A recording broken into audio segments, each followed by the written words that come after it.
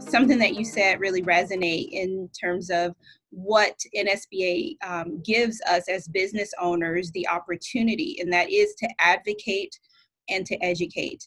And serving on the Leadership Council is a great entree into kind of testing out our chops, right? In that whole advocacy and engaging with our legislators. And so now to be able to serve on the Board of Trustees to give voice and lend my voice on behalf of small businesses to really continue to drive policies on behalf of small businesses. So I really encourage business owners and Leadership Council members to take advantage of this opportunity.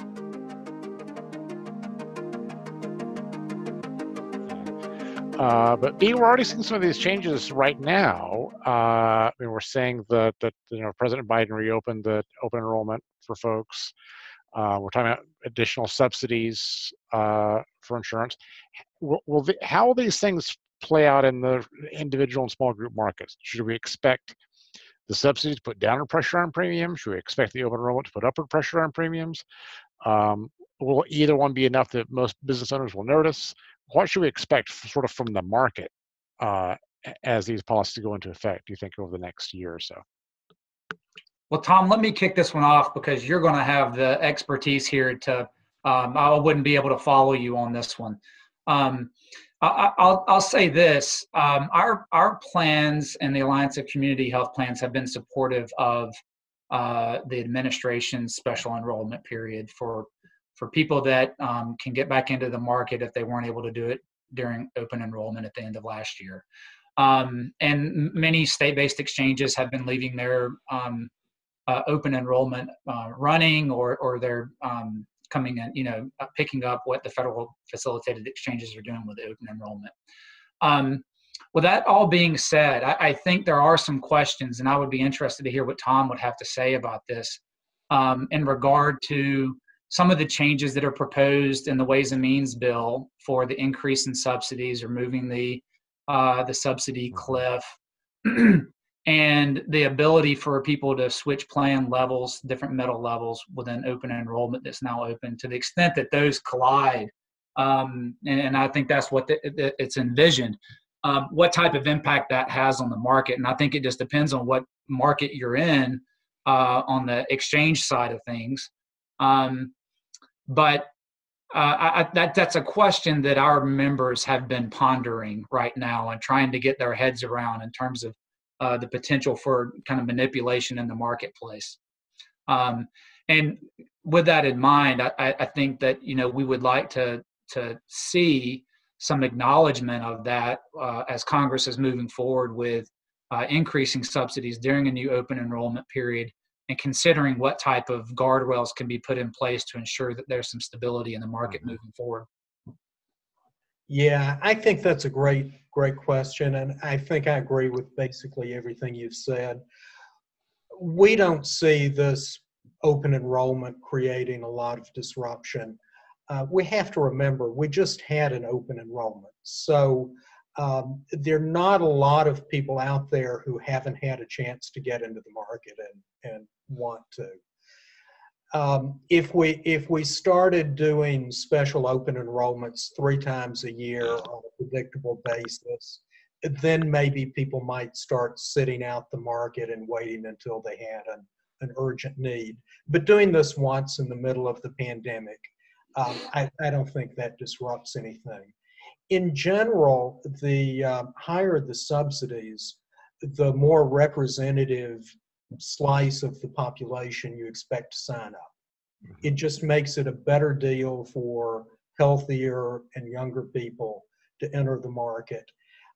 So in general, I think broader subsidies, as long as they're well designed, are going to help, and maybe not make a dramatic increase, dramatic impact on gross premium levels. Although if you get some healthier people, it should bring them down some. More importantly, it's going to lower the net premiums that consumers are facing. Is that consistent with the way you're viewing it? Yeah, I think that's right. We just kind of hear a mixed bag of experiences. Some plans and state-based exchanges that did an open enrollment last year did not see a dramatically different risk profile in terms of the numbers of people that entered into the market at that time. We've heard concerns from other markets. If you look at South Texas or maybe some other states that the state is not operating the exchange in the state. Just depending on the dynamics, they may feel like there could be a bigger population of uninsured that never elected to go in, and maybe the new increased subsidies incentivize them to do so. But I agree. I don't know if it really moves the needle all that much, and the experiences that we have to date suggest otherwise. But there certainly is some. I don't know if it's PTSD from years prior or not, but some concern around the potential for adverse selection in that case. One of the things we saw in this last year's open enrollment and renewals from a lot of small group plans were basically very small increases, and in a lot of numbers of cases, decreases in healthcare, small decreases in healthcare premiums. And I think, Todd, to answer your question about the short term, and this would be very short term during COVID times, remember that a lot of providers were not doing elective surgeries. The hospitals, in fact, were, and ambulatory service centers were not allowed by state mandates to do those types of elective surgeries. And so a lot of groups, even community-rated groups, we're seeing decreases in premiums. I think that short term, and I'm concerned a year after, 2 years after the end of the pandemic, what happens to all that backlog of elective surgeries.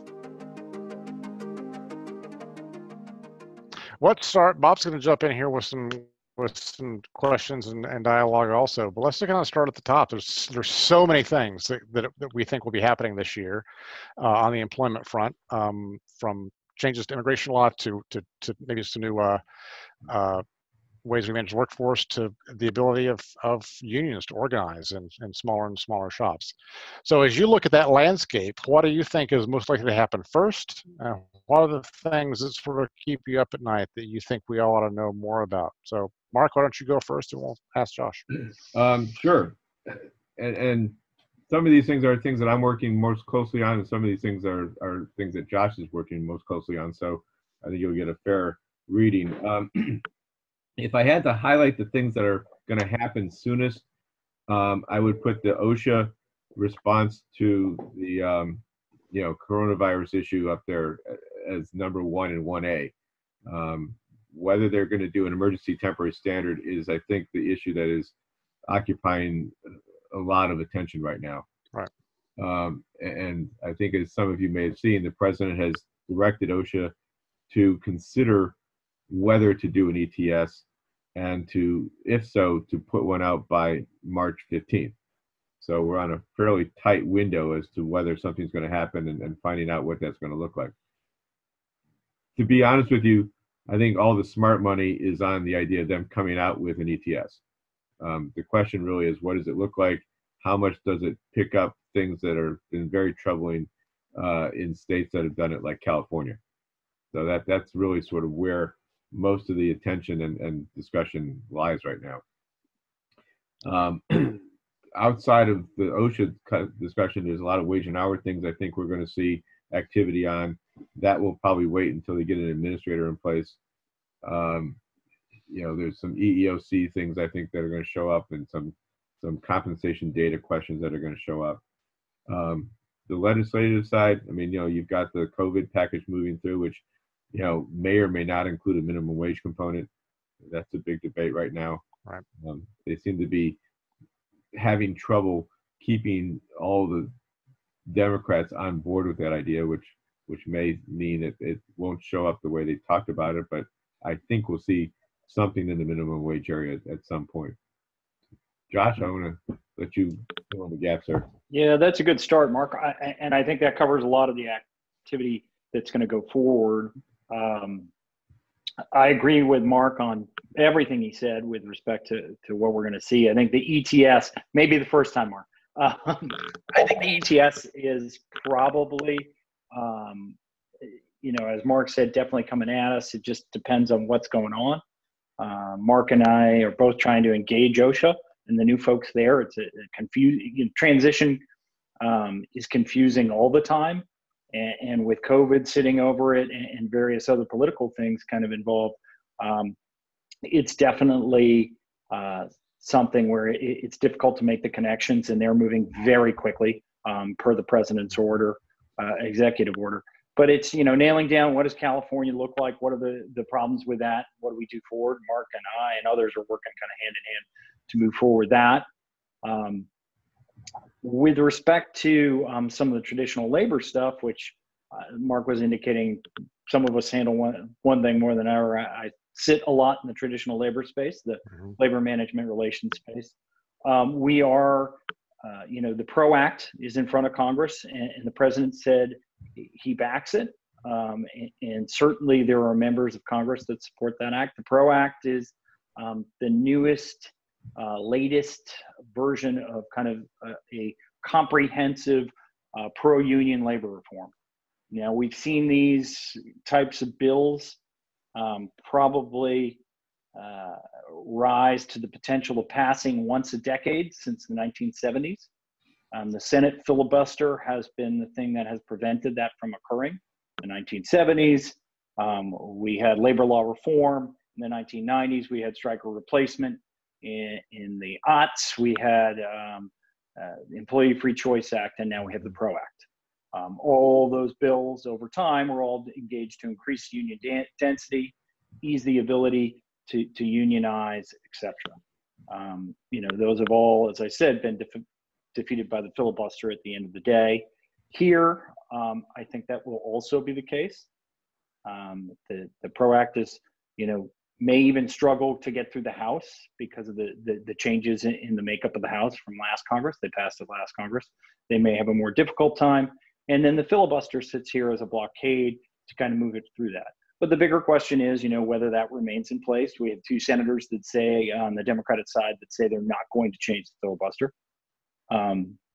But even if it did change, there's a real question if the unions could get the 50 Democratic senators all to agree to all the provisions in there. Many of them upsetting, many of the ones that were mentioned at the top of the call here, not in the wage hour context, as Mark was talking about, over at DOL, but in the union organizing, and those are independent contractor and joint employer, and the things we've seen before that really have a potential, even if there's not a union organizing drive, to disrupt things for very small businesses that depend on contracts from larger businesses, or that depend on an independent contractor model to meet their needs. Those changes in the law would be disruptive, whether you're a target of union organizing or you're not. They're changes in the law that everyone has to follow. So that's kind of my thought. Taking off Mark. I skipped over the wage and hour heading pretty quickly, but I should have noted that in the short-term window, the rulemaking, the regulation on independent contractors that the Trump department issued at the very end is still an open question. It was a final reg, but the effective date was 60 days out, so it hasn't gone into effect. And there is now a notice and comment process on the question of whether it should be suspended. So we will be engaging in that to support the idea of that regulation going into effect. I really take a very positive attitude towards that regulation. I think it's very balanced. It does not presage a determination as the critics of it would have you believe. I think under their analysis, there is still ample opportunity for workers to be classified as employees. It does not guarantee an independent contractor classification. Yeah. So I think the regulation is much better than the way it's been attacked as being. But that is a short-term item. That's in front of us. and they'll be making a decision about what to do with that in some period of weeks or months. Well, Mark, could you just take a minute and maybe explain briefly for folks who may not be as familiar with that rule, what exactly it does and what the benefit would be for small businesses? Well, essentially what it does is it takes the term economic reality test, which is enshrined in certain litigation, and builds it out so that people understand what it means. In the Obama years, they issued an interpretation on what an economic realities test meant. And to be perfectly honest with you, it basically slanted everything towards someone being found as an employee. In this case, the Department of Labor has built some other structures around that in terms of issues of control and whether the employee, whether the worker has an opportunity for profit or loss, and how much they contribute to the enterprise. And so we now know better, or at least this regulation gives employers and employees and independent contractors a much clearer sense of what it means to work under the economic realities test.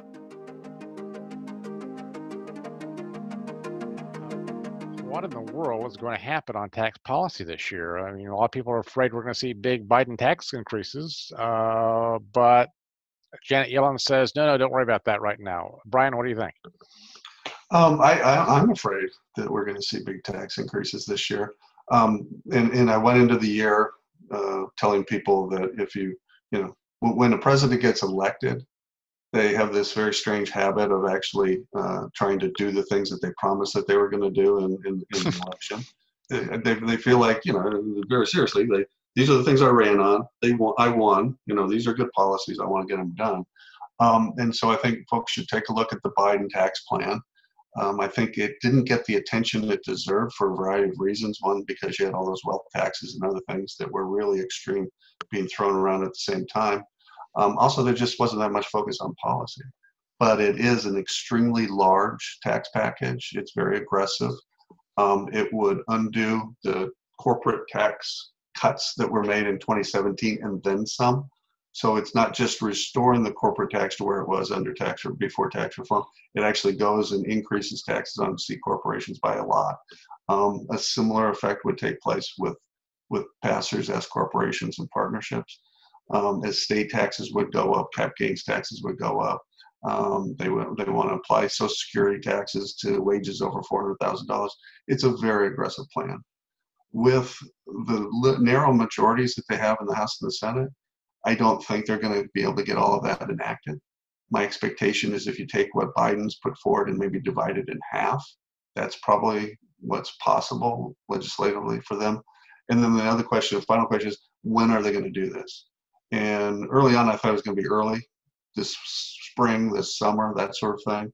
Increasingly, I'm hearing from Democrats and Republicans alike that it's big tax hikes like that are unlikely. Early this year, maybe later this year, maybe next year. There does seem to be a recognition that the economy is extremely fragile right now, and raising taxes on employers across the board would be a really bad idea. So tax hikes are on the horizon, but my guess is that it's a little further off than maybe certainly than I initially thought. Yeah. Darren, does that sound right to you?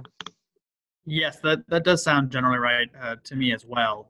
Generally, what we're seeing right now is a focus by Congress and the president on the very large stimulus package that we're seeing that includes some tax elements, but the tax hike side of things are more likely to happen closer to the end of the year or early next, probably paired with large spending proposals related to infrastructure, climate mitigation, R&D, healthcare. One thing that we saw in the Biden campaign was a close pairing of various tax increases with spending proposals as a pay for. And so they may use the hook of trying to partially pay for very large increases in spending in order to sort of sidestep potential criticism about potential tax hikes. And some of this may also be to monitor the economic situation because even with the Biden administration, they are sensitive to the idea that we don't want to be undercutting an economic recovery and introducing not just reversals of the Tax Cuts and Jobs Act, as Brian mentioned, but adding new taxes on top of that, some of which haven't been tried in a very long time. For example, applying ordinary income tax rates to capital gains that may have a pretty large impact in the business community and in investment. And that's something they're going to have to take their time to design if they want it to be implemented effectively, and that gives them some more breathing room if they do it closer to the end of the year.